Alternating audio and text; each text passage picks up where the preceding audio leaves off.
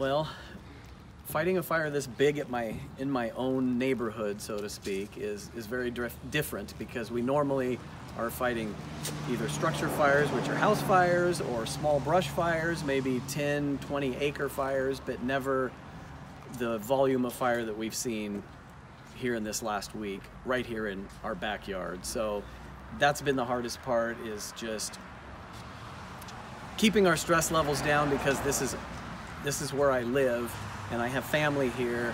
And so that's been the hardest part about this whole fire, is the stress of my community. Like, my community is on fire and we're here to protect our community, but we can only do so much. Sometimes it felt very like we weren't able to do anything. It was futile. We would put as much water as we had and it didn't seem to do one thing. So that was probably the hardest part.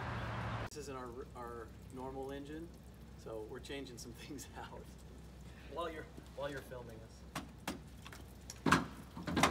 Making this one better.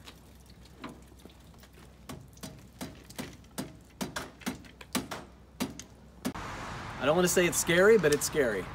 Because again, we're used to being in a lot of protective gear when we're fighting structure fires. When we're fighting brush fires, it's, you know, shirts, pants, helmets, some goggles maybe. So when you're feeling that heat and breathing in a lot of that smoke, as much as we try and protect ourselves, you're breathing in a lot of that smoke. Your eyes are watering. You've got a lot of ash in your eyes. It's very hard to do your job when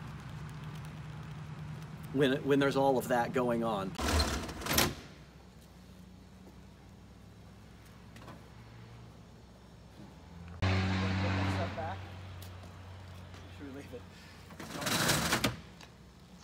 I keep thinking of our engine. I know. And we have a board right up here, so where'd that go? I don't know, what's on the other side in this spot? Yeah. Tell me.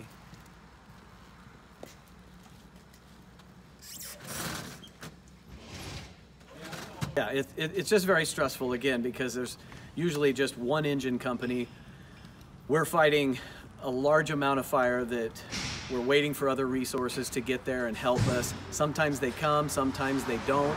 Just depends on what they're doing. So those first couple days were the most stressful, because the lack of resources, because everybody had a fire that they were fighting. So we would finish up and do the best job we could with getting out a fire. We weren't able to stay and put out hot spots afterwards. It was just knocking down the biggest part of the fire and thinking, well, this is gonna be good enough, and we would move on to the next one.